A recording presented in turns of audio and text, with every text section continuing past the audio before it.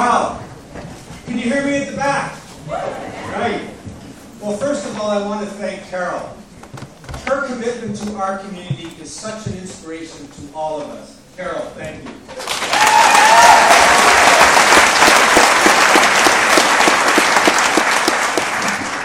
And thanks to all of you for coming out tonight.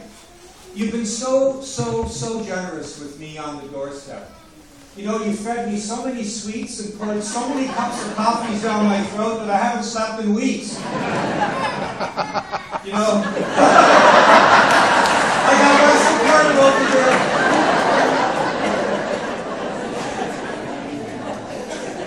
My friends, we're all here because we love Victoria. It's a city of diversity, a city of commitment, a city where young people have the opportunity to realize their full potential, where arts and culture thrive, where activism and fighting for change is part of the very DNA of this community, and where we take care of our environment, our coast, and indeed where we take care of each other. We are at our best when we harness that caring spirit. And friends, I want to take that spirit to Ottawa. Right on. Bravo. Here, here. When I moved here 35 years ago, I fell in love with this place. In fact, I met my wife Linda here at one of the founding meetings of the Wilderness Committee. As a young law professor, I was inspired by the students at UVic, and a whole new generation of young activists continues to graduate each year from that university, that fine university. I'm here today because I want to make a difference in our world. My passion for protecting the environment grew here in Victoria. In fact, that passion is the very reason why I started a law firm with my great friend Joe Larvey. I got into law to fight for progressive values, for new Democrat values. My passion is driven not by what's wrong with our country, but how we can make Canada an even better country. Yeah! A Canada that's more fair, a Canada that's more equal, a Canada where it doesn't matter where you're from, who you are, where you can succeed like everyone else in this country. That's the vision that I have for this country. As a lawyer, I fought for the rights of same-sex couples to legally marry in this province, and we won that fight. Yeah!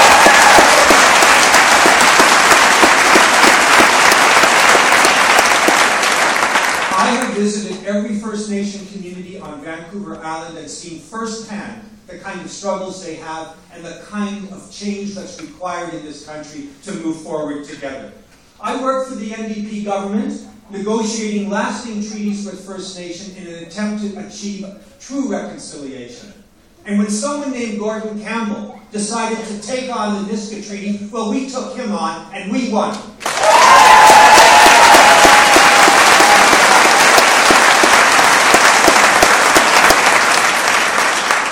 I founded the BC Public Interest Advocacy Centre, which continues to fight for the rights of underprivileged immigrant farm workers and indeed in underprivileged community in general. And I am so honored that Adrian Dix asked me to lead his legal team to stop the Enbridge pipeline. And friends, we will stop that pipeline! Yeah!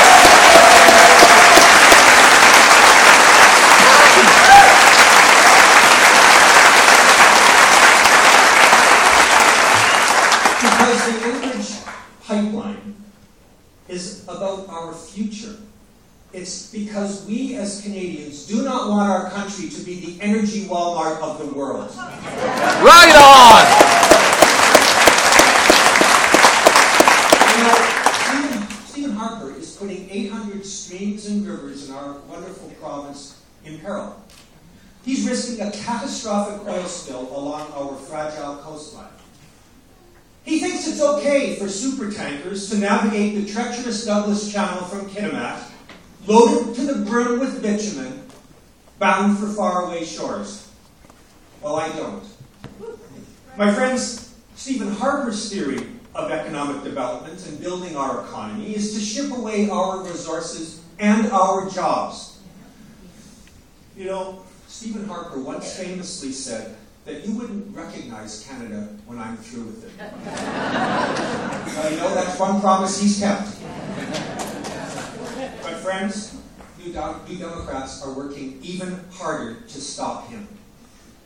Mr. Harper, under the leadership of Tom Mulcair, we're standing up to your reckless agenda here in Victoria and right across this country. Mr. Harper, we're going to take you on, and you know something? We are going to win.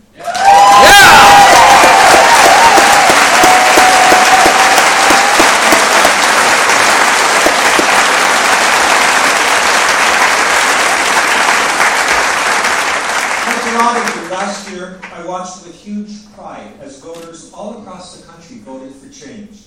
For the first time ever, voters gave Canada an NDP official opposition. The NDP brought together people from all walks of life in both official languages, and we formed a new coalition, a progressive, united alternative. From Soup to St. John's, from Chicoutimi to the Chilcotin, New Democrats are standing up for hardworking Canadians. And here in Victoria, Denise Savoy got elected and got re-elected. Why? Because Victorians knew they could count on her to fight for our values in Victoria. Yeah!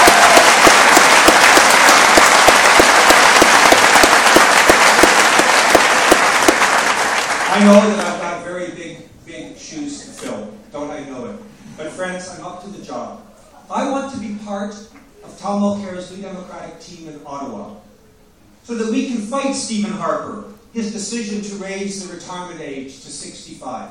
So that we can tell him, 67, did I say 65? Yeah. 2 more years. Don't worry. What does that mean to people We all who have are, dyslexia who are sometimes. working in, say, manual labor opportunities like that? I mean, just think of what that actually could mean in real people's lives. I hear it on the doorstep. Sounds so easy.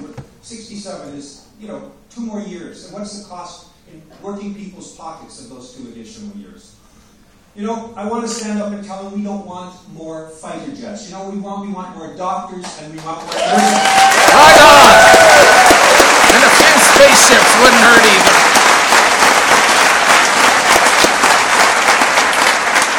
And when Stephen Harper's friend here in Victoria, someone called Christy Clark, attacks the Canada Health Act, there will be someone in Ottawa to stand up and demand that the federal government enforce the Canada Health Act. Right on! Here, here!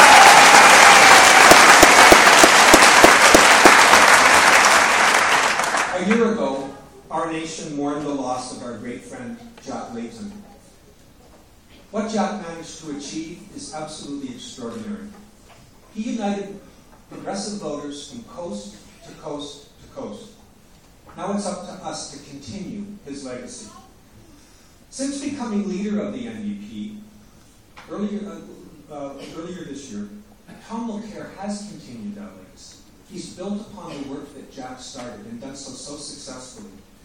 He is now leading the largest opposition in the last 30 years, and he's showing Canadians what a real opposition can do. Yeah!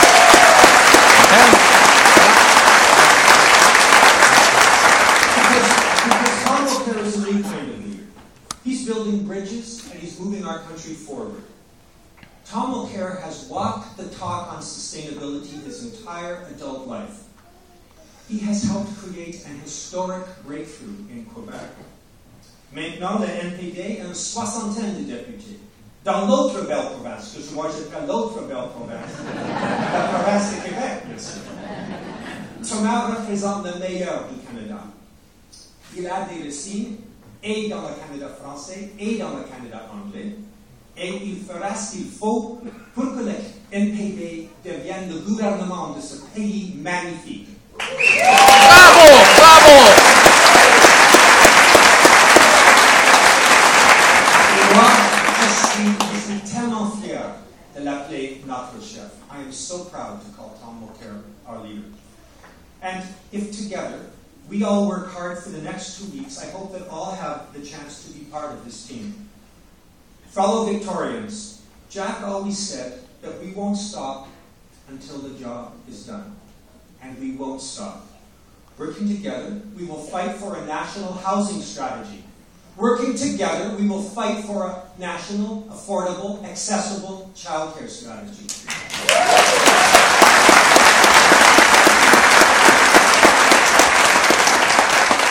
Working together, we will always continue to fight for a national Medicare system that works for Canadians.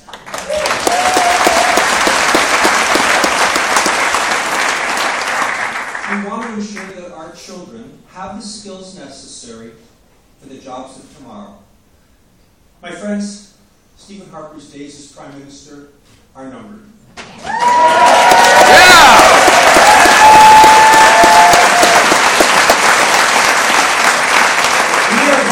Show him the kind of change that Canadians want starting now. So today, I'm asking for your support. On November the 26th, I'm asking for your vote. I'm asking you to help me and Tom Mulcair to take on Stephen Harper. So friends, knock on doors, talk to your neighbors, pound in those lawn signs everywhere, and join with us. We need your help because we will defeat the Conservatives. We will get the job done.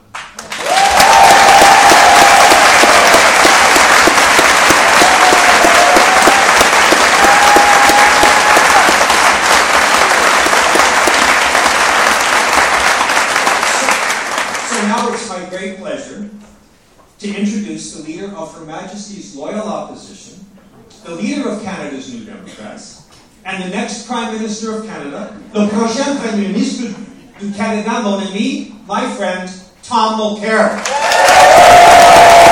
Bravo, Tom! I'd stand there and not look at each other.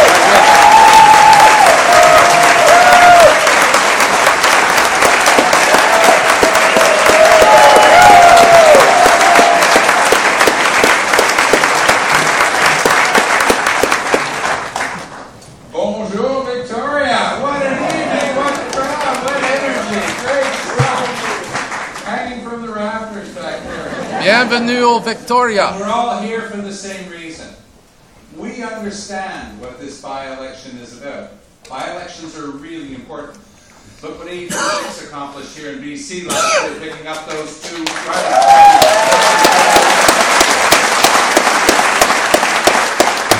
I want to thank Carol James for that great introduction of Murray, our next Member of Parliament for Victoria.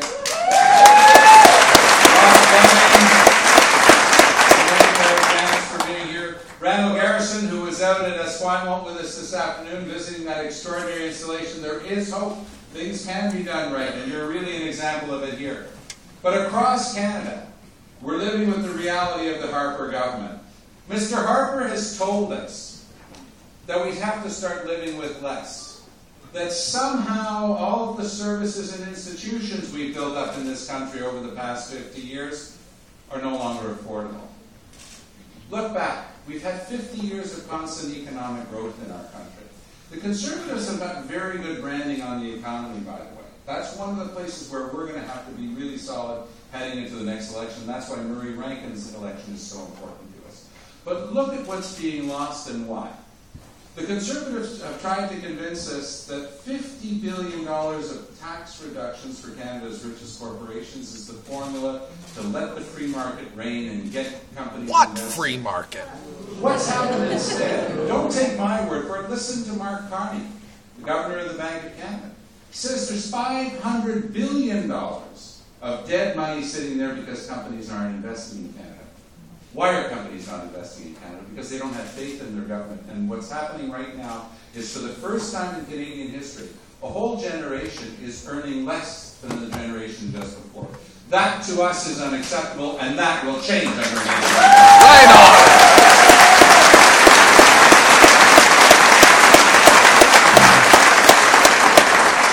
Listen carefully to what Stephen Harper says. You don't have to interpret. After promising not to touch healthcare, by the way, if you're a fan of politics, go online, pull up answer, June 7th and 8th, 2011, 5 weeks after the election. Some of the last questions Jack Layton asked in the House of Commons. 2 specific questions. Mr. Harper, are you going to cut healthcare? Answer, we will not cut healthcare. same year, December 2011, not quite a year ago, at a meeting of his provincial counterparts, Jim Flaherty announced sometime between his coffee and his piece of pie, because it was not even on the agenda, he said it at lunch, that if they are re-elected in 2015, starting right after that, in 2016, they will remove $36 billion from the projected transfers in healthcare. Shame! 50 years ago, following Tommy Douglas's model in Saskatchewan, we decided in Canada, as a reflection of our fundamental goodness and our ability and our willingness to care for each other, that no Canadian family should ever have to choose between having a sick child seen by a doctor and being able to put food on the table. Yeah!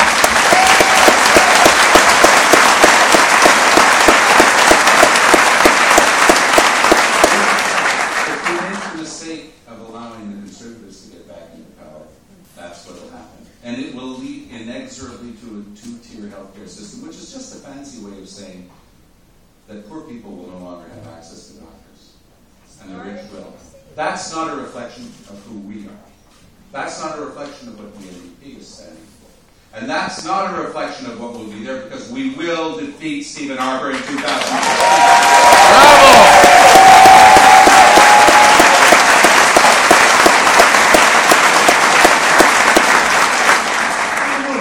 This heavy tendency of Mr. Harper's to make his announcements as far away from Parliament as possible. When he was at a meeting of billionaires in Davos, Switzerland last year, he announced that the serfs in Canada hadn't been working hard enough. So even if you had spent your whole year working and paying into OAS, that's the second question that Jack asked on 7th and 8th of June 2001, are you going to touch pensions? Mr. Harper announced in Switzerland that Canadians would have to work 2 more years, and it would cost them $13,000 out of their pockets. When Jim Flaherty was confronted with the obvious contradiction between Mr. Harper's promise and what he was announcing in Davos, Switzerland, you know what Flaherty had the temerity to say? Almost as if it was a joke. You were waiting for the rim shot, but well, we said we wouldn't touch pensions. We never said we wouldn't touch old age security. As if there was a difference for the average Canadian coming to retirement age. When he was in Vladivostok, Russia, he signed a foreign investor protection agreement with China. Now, I'm so proud of our caucus because the NDP is the only party that stood up in the face of that agreement and said clearly that we will not hesitate to renounce it, to withdraw from it. No parliament can bind the hands of future parliament.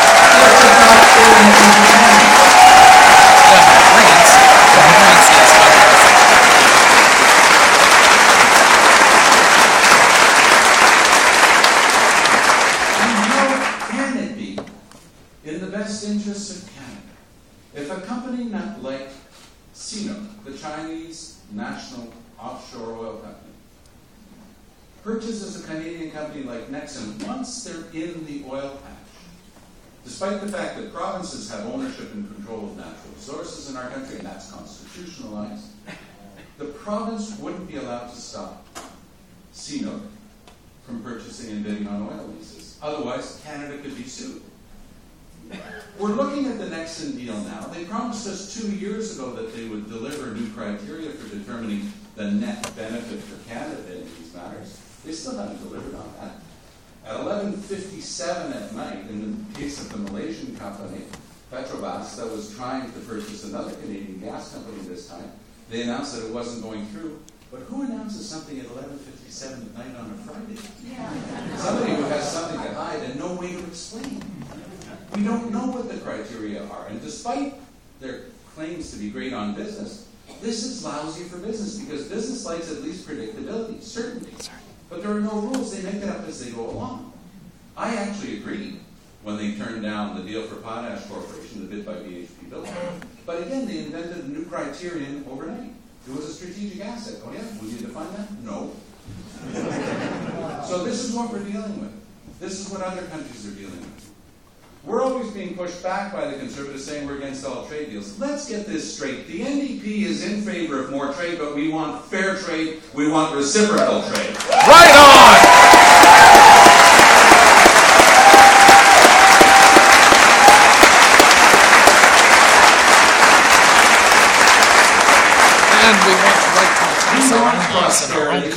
but we want prosperity for all Canadians.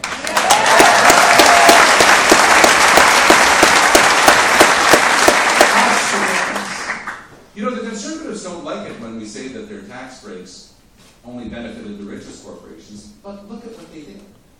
If you're in the manufacturing sector, and Canada has lost 500,000 good-paying manufacturing jobs in the last 10 years, most of them under Conservative watch. If you're in that sector and you're breaking even or you're losing money, you know what you got out of a tax reduction? Zero, because you weren't paying taxes. Who got that money? The banks and the oil companies, principally. The same oil companies that were subsidizing to cause some of the worst pollution in Canada. They're being allowed to use our air, our soil, and our water as an unlimited free dumping ground. That's an ecological debt we're leaving on future generations. We're leaving them a large economic debt, year over year, the largest deficits. But we're also leaving them a social debt in their backpacks. Because when those people who have lost those good-paying manufacturing jobs that came with a pension wind up with part-time work in the service sector and not enough for a family to live on and no pension, when they come to retirement, we're supposed to take care of them, the next generation. So they're going to be saddled with a social debt as well. These are the same Conservatives who like to say, pull yourself up by your bootstraps. Don't look for a handout. You self-reliant. We're living off the credit card of our grandchildren. I get to say that now that I'm a grandfather. That's the Conservative way. Preach out of one side of the mouth, actions are completely different. This is where we come in. We actually believe that things like the wheat board, which were created to give working farming families in the prairies an even break, not to be completely at the whim of the market or the weather. Things like supply management. Supply management is on the table in the trade deal for the Pacific that's being discussed right now. Supply management gave Canadian farming families in dairy, poultry, and eggs an even break. We didn't see large multinationals moving in the minute there was a problem with the market or a change. We protected our farming families. They've been at it for generations and generations, and we should be proud of these institutions. We've got to understand their nature and their importance, and we've got to stand up and fight to defend them. Right on!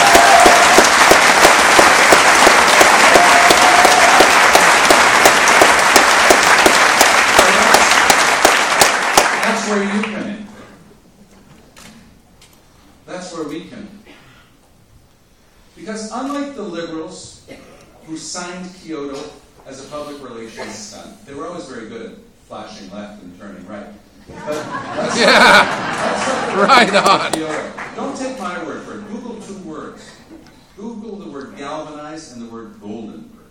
Eddie Goldenberg was John Pétain's chief of staff.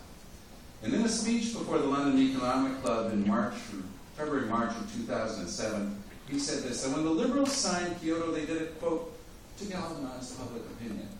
They had no way of reaching the goals and the targets of Kyoto. In other words, they never really had a plan, which must explain why they went on to have one of the worst records in the world in terms of greenhouse gas reduction. That's the Liberal way. Tell people what they think they want to hear, and then do whatever they want once they're in power. Look at someone like Murray Rankin, the credibility that he brings to the job. He hasn't just talked about the environment.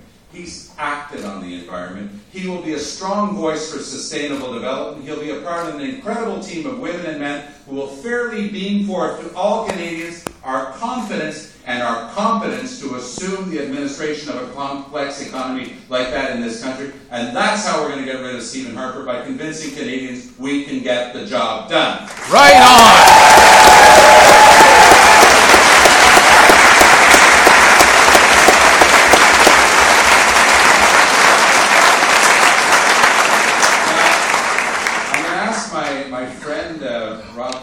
To come down and make a much better pitch for fundraising than I can, because I'm supposed to stay above the fray. But can I ask you, in my own simple way, to buy Murray Rankin an orange juice?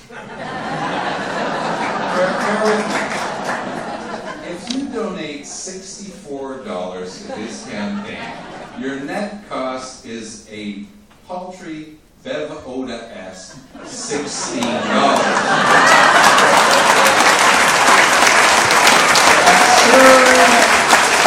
sure a lot of us can do that. And you know what? It'll go a long way to doing what we have to accomplish together. Bring progressives of all stripes under the NDP banner. rally everyone who shares our vision and our goals and make them understand that the only way to get rid of Stephen Harper is to elect an NDP government, and that includes getting Murray Rankin elected here in Victoria. Thank you.